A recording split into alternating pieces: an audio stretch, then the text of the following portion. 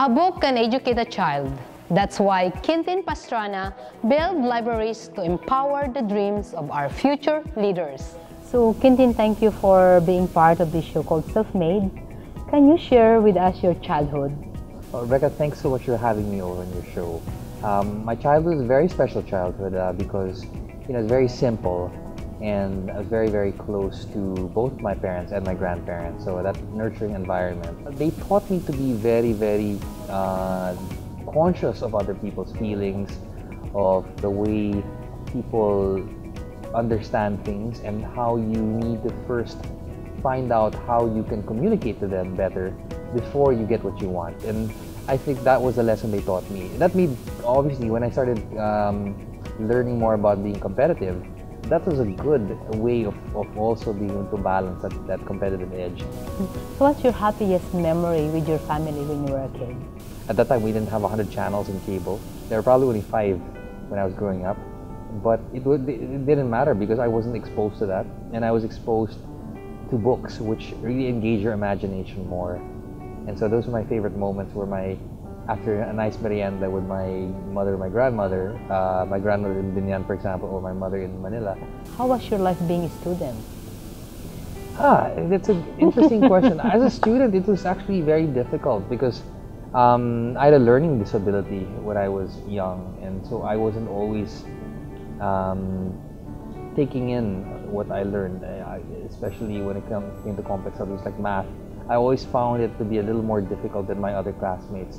And only later on in life, as a graduate student, did I learn that I did have a learning disability. But thankfully, I just persisted, and without being diagnosed or anything, that actually helped me, because my understanding is if you are diagnosed, they will give you medication for it, and that medication really dulls your mind. And thankfully, that didn't happen to me. So, so many students right now go through a lot of challenges, like what you've gone through before. So what's your best advice to them? How to handle that kind of situation if they are going through that right now? Rebecca, I mean, it's a really important lesson for people to learn, hopefully not too late. I think the main thing I learned that people should understand, especially nowadays when there's so many distractions. You got social media, you've got games, you've got your smartphone, you've got your tablets, and there's not a lot of time to keep quiet. And that's, I think, the big advice I would give people. Find a way to have some quiet time where you don't have your cell phone all the time. And if you keep doing that, it's like you're growing at the same time by keeping still. Wow. So with that, what kind of job you wanted when you were a kid? Is that what you're doing now? Yes, actually, definitely. I think, especially with my recent transfer to Bloomberg, it's a way to educate people. The best way to empower people is to make them learn how to provide for their own livelihood, not to be dependent on other people. So I think Bloomberg does that. Why I'm really happy with the opportunity to translate very complex issues into very simple language and very simple concepts, so that we can help people empower themselves, so that they can get into business, get into investments, be more independent financially and economically, so they can pursue their dreams. I think that's what I do now at Bloomberg. The second thing I do also is I help build libraries. And one of the reasons I do that is because I want other people to have the same experience as me, wherein if you have access to books, that's really the best tool to have in life. As I mentioned, it's really a personal vocation of mine, because I learned and benefited from that environment of having books. So my understanding is the Philippines does not have a lot of infrastructure or access for learning, especially public libraries, which really do serve a lot of value for other countries, whether it's a developed country like Canada or a developing country like Nepal or India. You really are looking at libraries as a community resource for learning. So I wanted to do that here in the Philippines. And so far it's been good. We've been working with different community stakeholders, local governments, and NGOs. And basically we've been able to help build and renew over 100 libraries since 2010.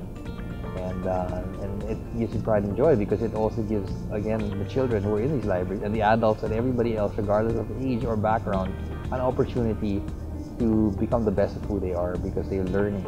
Because of that project, Quintino, what are the reaction that you see with the children when you give them the book? That's a wonderful question, because every time we go to a library, that's exactly what we see. And you know, one of my professors used to tell me the best moment in his life is when he sees somebody open a book and the whole world is open to them. That's exactly what I feel when I see the kids and even the parents. They feel like they're kids again too.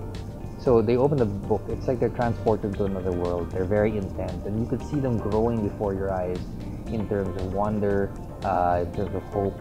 So when you see these kids, what's your best advice to them to be the best?